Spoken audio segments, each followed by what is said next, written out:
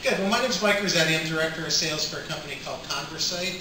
We're based out of Indianapolis, but we have a sales office here in Naples, which I get the pleasure of living in here in beautiful Naples, Florida, instead of Indianapolis. Although I did spend 7 years up there and do love the Midwest. We're also members of the Greater Naples Chamber of Commerce. I'm proud to have joined that recently. So just kind of want to walk you through a couple questions before we start. I always like to know the audience a little bit. How many of you work in some kind of business that accumulates a lot of data, whether it's customer data, community data, civic data, financial, anything like that? Most companies, right? How many of you feel like you get maybe the most out of that data and you're actually able to take the data, put it into a format that's easy to understand, and then take action from your data that's available to you? Good. Pretty good job. So our company was founded basically under the premise, our two founders came from a company called Cognizant. And if you're not familiar with Cognizant, it's a very large business intelligence firm that works mostly with enterprises. And our two founders worked with companies like Schneider Trucking, UPS, businesses like that, and saw over and over again these companies were spending 6 and 7 figures sometime to basically try to get the most out of their data. That allowed them to take action and make insights. Yet still, they saw that 80% of the business decisions that these companies, and probably much more so on a smaller scale, are making business decisions without insights, without actually taking a look at all these trends and data insights that are available to them. 3 main reasons for that. Number 1, data complexity. It's a specialized knowledge that it takes basically to take data from multiple systems and put it into a format that's easy for people on any particular role level to understand. Number 2, prohibitive costs. Very expensive. I just told you some of these companies 6, 7 figures to basically get these reports from their data. And number 3, the information a lot of times was not available when needed. So whether you have your own internal IT department or team that creates these reports for you, or you outsource it to a third-party vendor, a lot of times it takes days, even weeks, to get information back in the form of reports, and by the time you get those, they're obsolete in many ways. You need different information or additional information within those. So our company was founded under one premise. At home, it's so easy to get information now that with the growth of smart speakers and smart assistants on mobile devices, you ask a question, you get information. What's the weather today? How did the stock market perform? Get information even on the most trivial things. Why can't it be that easy at work? You know, if I'm a sales director, VP of sales, why can't I just ask a question about how my team's performing and be able to get information directly from my multiple data sets that are out there? So really what we're doing is we took natural language interaction and brought that into these data sets so where people could just ask a question, whether it's by voice or by chat on a computer or tablet, and get auto-generated insights and actions. Any device, anywhere you go. So give you a couple examples to try to help you relate this to what you do to your businesses. I spent a lot of years in sales, 20 years in sales, it's still there obviously, and have sat in meetings so many times where there's information that I'm looking for, something that I want, and you know, a lot of times I took a phone call or an email to be able to get that information.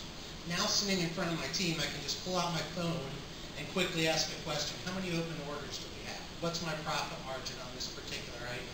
And those insights are delivered to me immediately. If it's a simple return, like just a number, it's returned to me in voice. If it's a more complex question that requires maybe a chart or a report, I ask that question like, show me profit margin, net margin for my team this year. It's going to generate a line graph.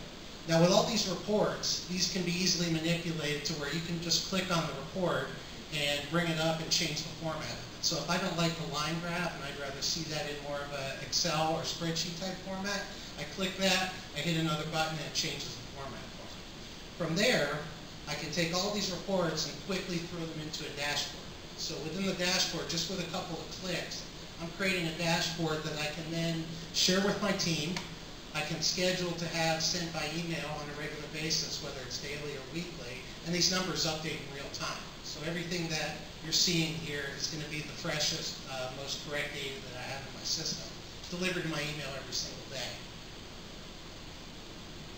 I would like to talk about a couple of use cases because I think that's the best way to really understand this. So the company I worked for prior to coming to ConverSight about a year ago had a VP of sales that was relatively new to the company. And they had built a proprietary CRM system.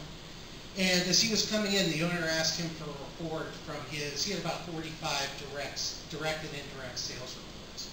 And he was going to each sales rep through email and saying, can you give me some information about this particular campaign? I need to see it by deal stage. So each 45 reps were taking anywhere from 30 to 45 minutes to pull all this information out of CRM. Then the director of sales was taking that information and spending a couple hours basically turning that into a report format that he could send to the owner. So as I was getting ready to leave in a couple of weeks, he was asking me, so what is it you're going to be doing with this company, and what do they do? And I said, all right, the report that your team just spent, say conservatively 24 hours and maybe as many as 30 hours on, you could have that information in about 15 seconds just by saying, show me campaign A by rep by deal stage. And it would have created a report for you that you could immediately share to the owner. So going from 30 hours to about 15 seconds, maybe 30 seconds to create that report. Quick, I'll end on a customer testimonial, but basically this was a warehousing customer that we worked with up in Indianapolis, and he had a similar experience. You know, I used to take him 2 reports, 4 spreadsheets, 3 hours of work to get a product margin erosion report. Now it takes a few seconds. Great tool. I love it. That testimony was fast, obviously. So really appreciate everybody's time today and the opportunity to present. I want to thank 1Million Cubs and the Kauffman Foundation too, and just very glad to be here today. Happy to answer any questions you have.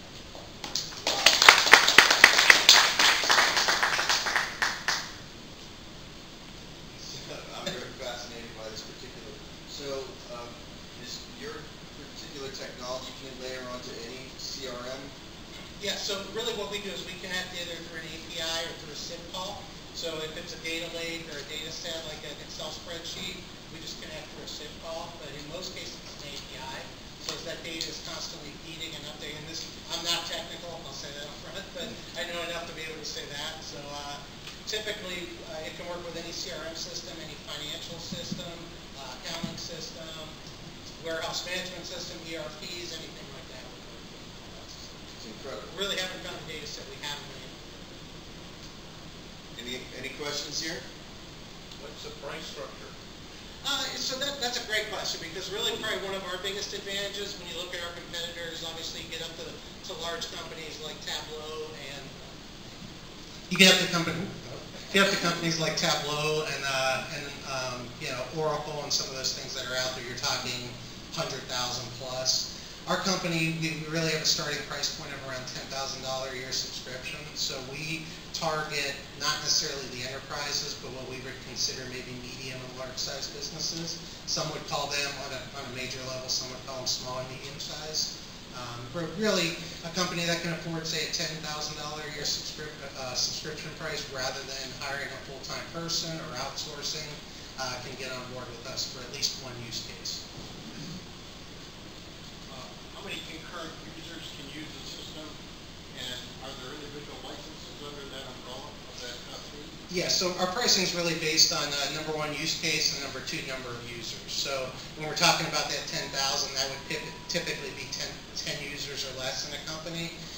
But we're young enough, we're nimble enough, we're pretty creative with the pricing in terms of what we can do for a company. Our goal right now is to bring more customers on, so we've been pretty creative with how we set a lot of these deals up.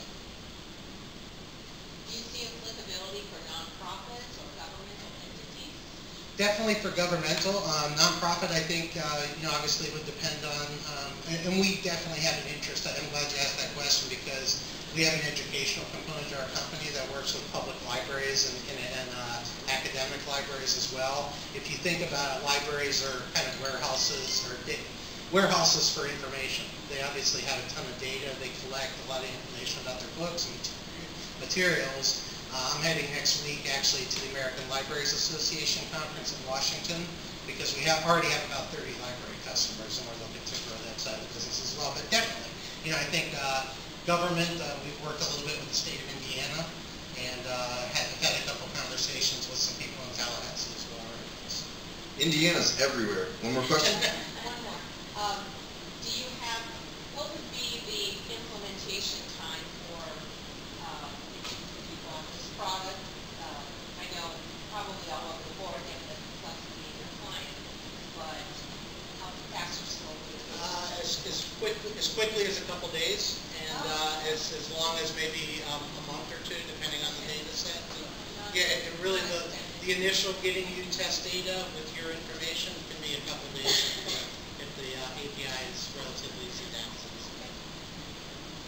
So, Mike, is there anything that we can do for you as a community? Definitely. So this is my second stint in Naples. My wife and I, after moving around, we left Naples in 2006. I'm actually a leadership Collier graduate from 2006, and unfortunately had to leave the community for a job about 6 months after I graduated, and spent about 10 years away in Alabama and Indiana.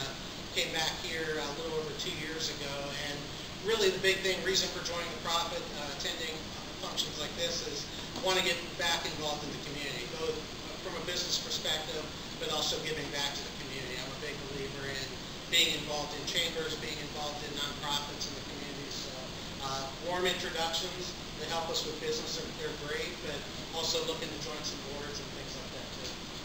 Incredible. Give them a round of applause.